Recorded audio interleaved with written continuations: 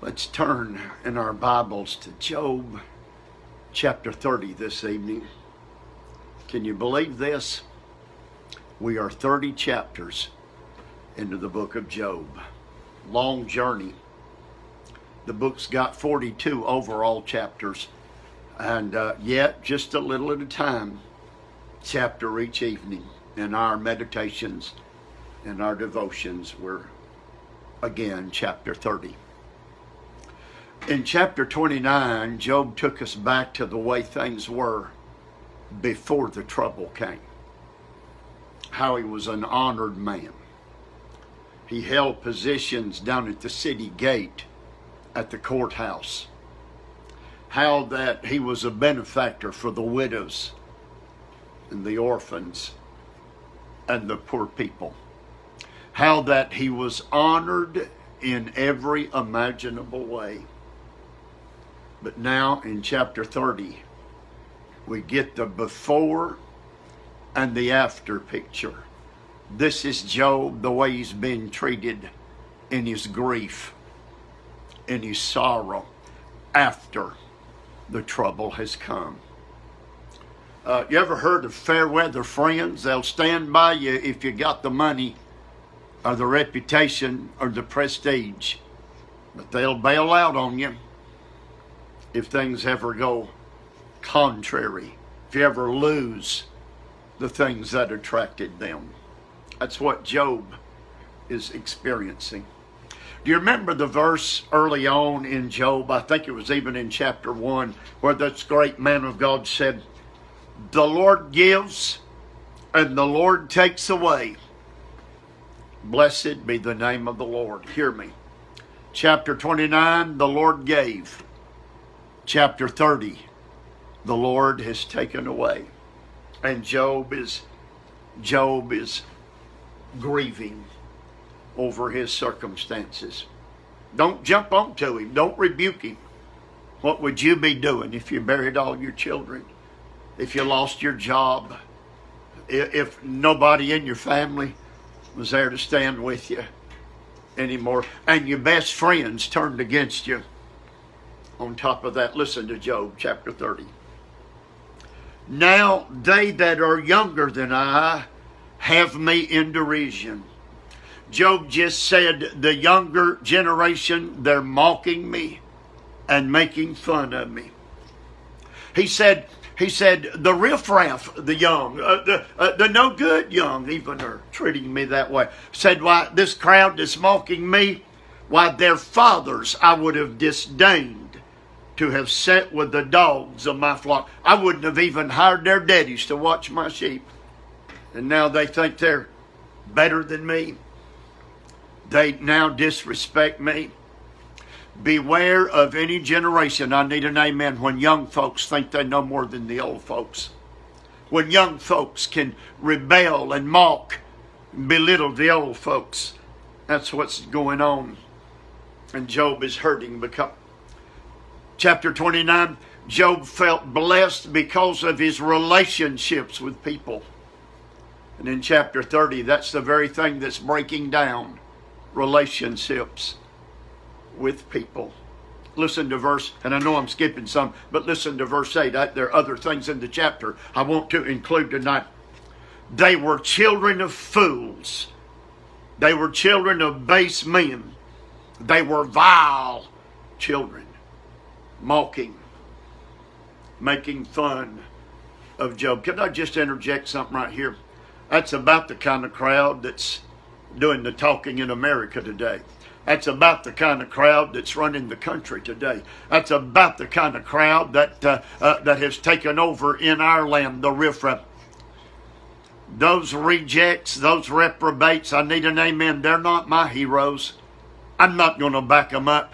They're rebels. And they're on their way to hell if they don't get right with God. Here they are mocking God's man. Listen to verse 9. Can you grieve with Job? Can you have a little compassion for him? I am now their song. They sing little jingles about me, making fun of me. I am their byword. They abhor me, verse 10. They hate me. They spare not to spit in my face.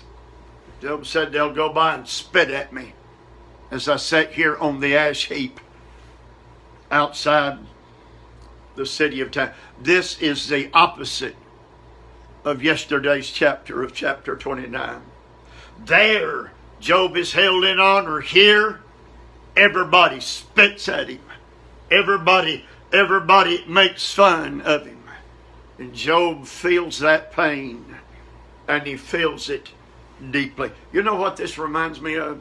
Honestly, it reminds me of the Lord Jesus Christ in his life on earth, when he was mocked, when he was belittled.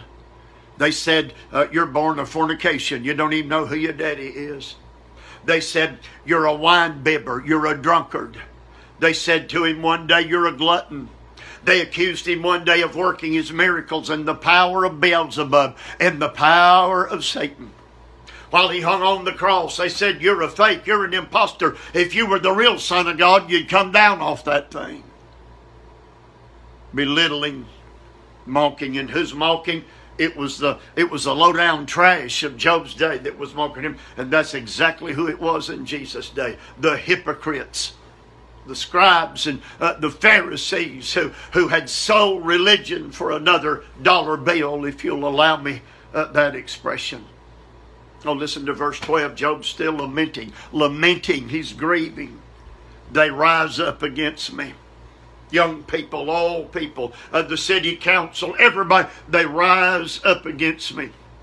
They set forward my calamity. They try to make things worse in my suffering. They come upon me as the breaking in of waters. Said it's like a big tidal wave. It's like a tsunami hitting me and bowling me over. Those are exactly the words of Jesus as he hung on the old rugged cross. Thy waves, Father, thy billows, thy anger has gone over me. Job, in his suffering here, an innocent man's suffering, is a picture of my Savior, of my Lord Jesus Christ. This is sad. All my welfare has passed away like a cloud. All the blessings God showered upon me, they're gone like a cloud blown away by the wind on a springtime morning or afternoon. Job in his sorrow. Job in his agony. Job in his pain. It hurts when people turn against you. The words of a talebearer are his wounds. They go down into the innermost part of the belly. It hurts. Words stab. They're doing that to Job, the servant of the Lord. Listen to him in verse 17. My bones are pierced in me. Does that remind you of Jesus on the cross, where he was pierced in his hands and in his feet? Listen to verse 18. We don't get this anywhere else in Job. Not to this degree of specificity. This specifically. The great force of my disease is upon me. His sickness is chronic. It may well be terminal. Pus oozing from boils and sores all over his body. And then Job says something. Everybody's turned against him. And Job, as he always does, he lifts his eyes heavenward. He is anxious to see if God would help, if God was... I want to read it. He hath cast me into the mire. Now he's not talking about those young smart alecks. He's not talking about Eliphaz, I think, or Bildad or Zophar, or Elihu coming up. God has cast me into the mire. You say, I don't believe I'd say that, Job. Hush. You've not suffered what Job has suffered. I guarantee you right now, I'm talking to somebody, if they're honest in their heart, you feel like there have been times in your life God has dropped you. God has let loose of you. He hasn't, but you feel like it, like he's dropped you in the mire. I am become like dust and ashes. I'm dried up like dust and Jesus on the cross. He said, I thirst. I thirst. He's Psalm 22. He is as dry as a potsherd, as dry as a piece of clay outbaked in the sun. Oh, my heart goes up. Listen to verse 20.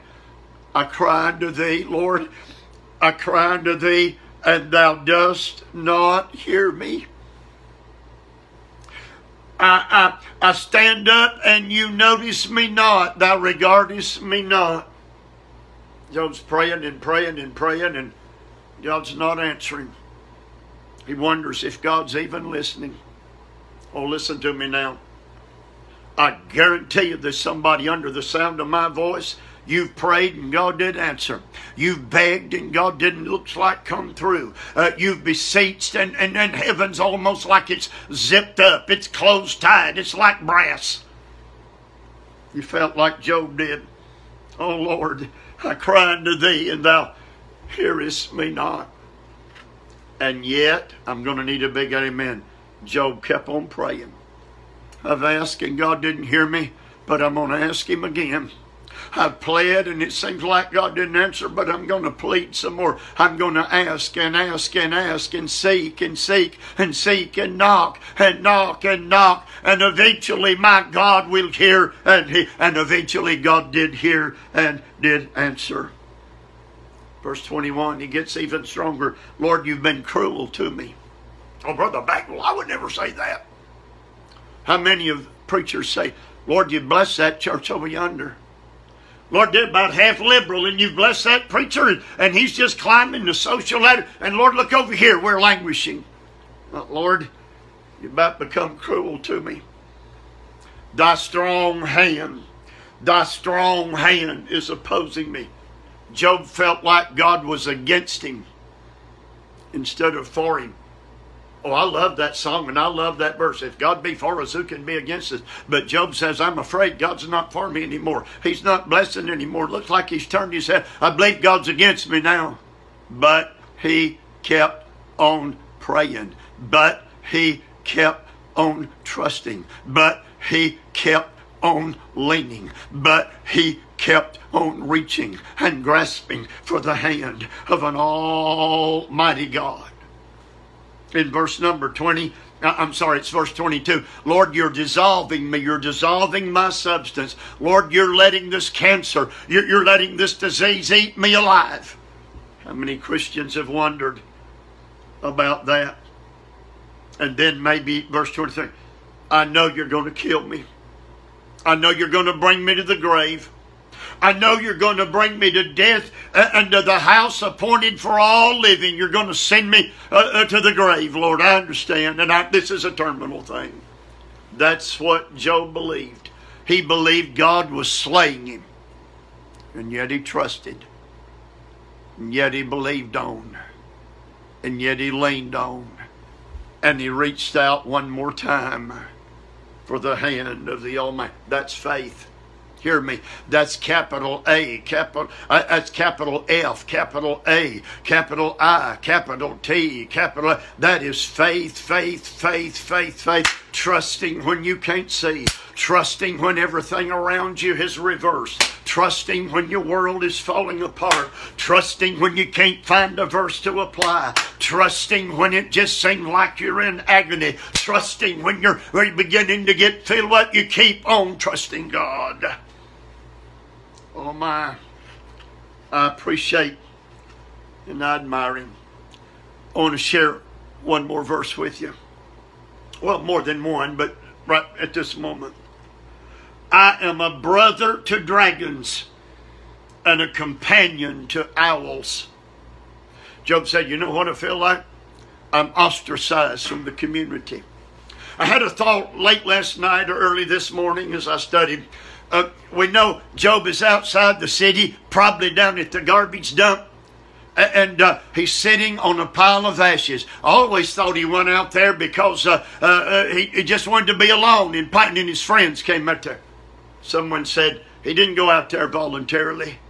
The city kicked him out. They said, we don't know, but what you've got's contagious, and we can't have you in town here. They put him out. He is rejected. He is despised.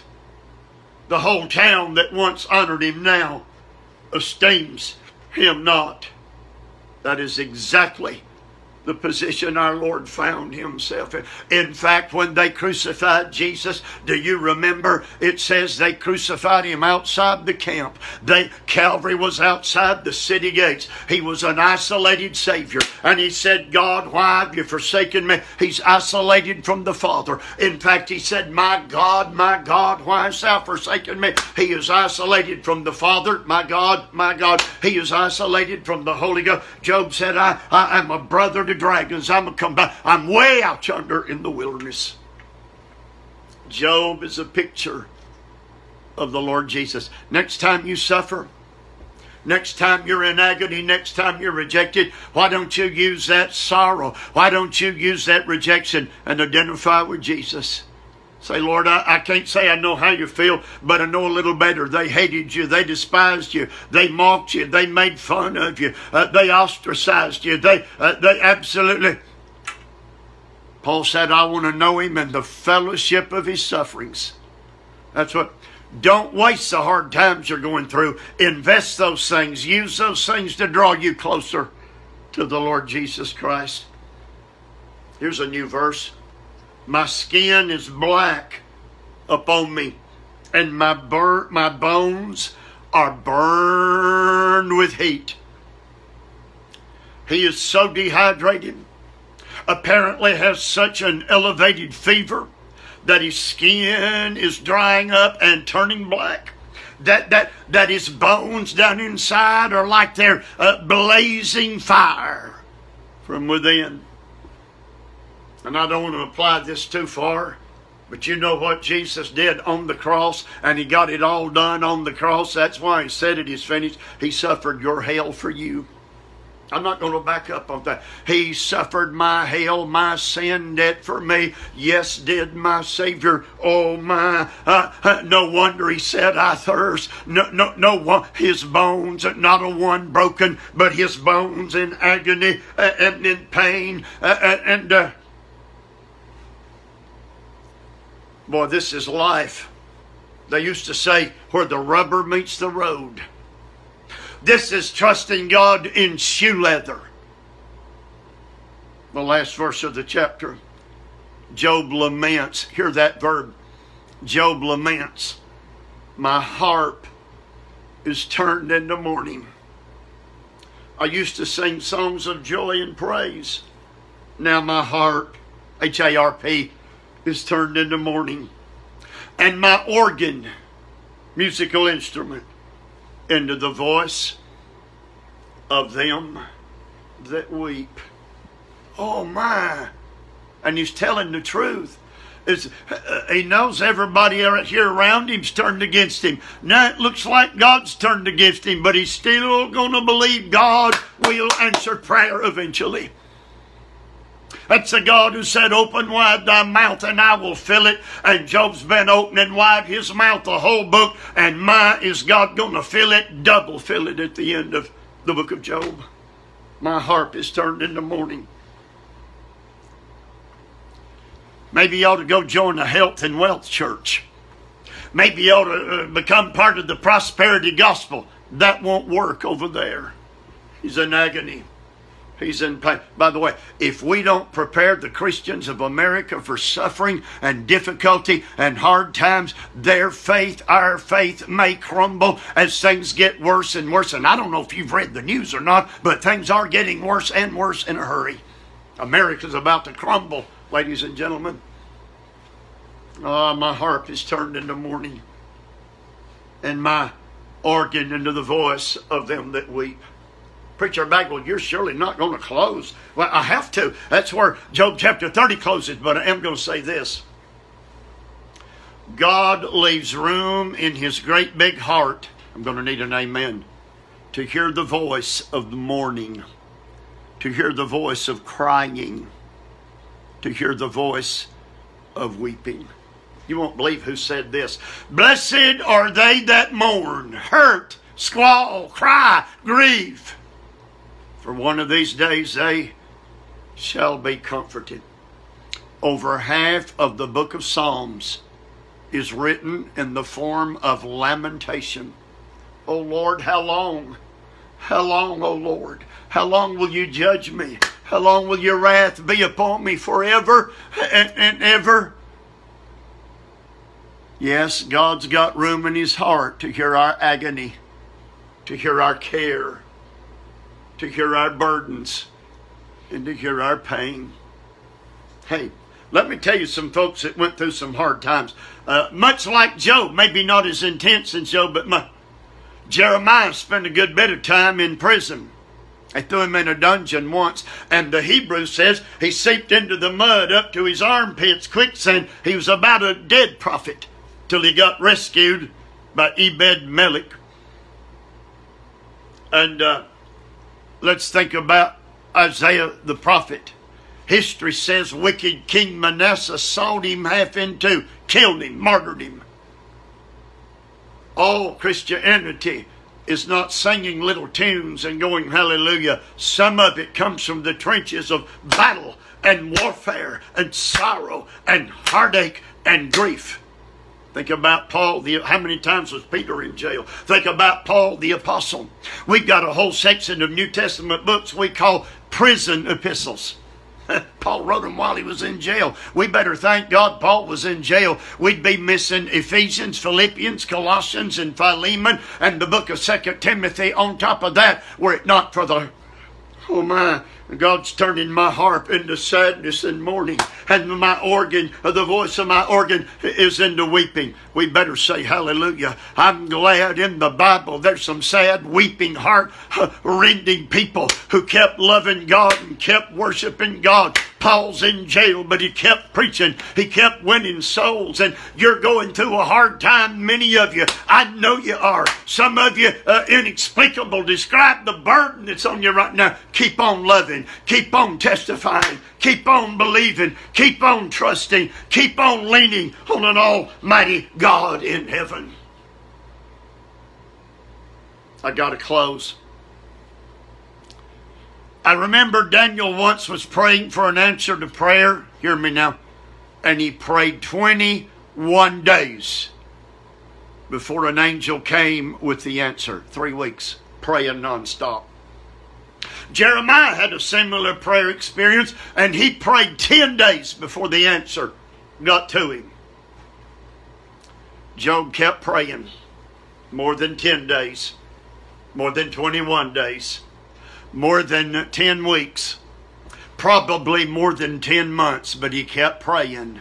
And eventually, I need a great big amen, and eventually the answer came. Hallelujah. In your sorrow, in your pain, in your heartache. Old Joseph Parker, a British preacher of yesteryear, he said, preach to hurting people and you'll never lack for a congregation. Somebody write that down. You preacher boys, write it down. Preach to a hurting congregation. Preach to a hurting people and you'll never lack for a congregation. Job kept on praying and God blessed him double in the end. Dear hurting heart, wish I could just reach out and hug you and comfort you and remind you that the Holy Ghost is the one who walks with us even through our side. But I will say this. Keep on praying. I don't know your quota. 10 weeks, 10 months, 10 years. Keep on praying. I need a big amen so I can close. He will not let you down. He will not fail you. He has kept every promise He's ever made thus far, and He's not going to start breaking them today. He is the most faithful Lord Jesus Christ, our Savior. Job is sure having a hard time today. Everybody's turned against him, and he can't even find God. But though that's true, he didn't quit. Let us not be weary in well-doing, Galatians 6:9, for we will reap if we faint not. Dear friend, don't faint. Keep trusting. God will meet your need. This is Brother Bagwell. Let's get back together tomorrow evening and look into Job chapter 31.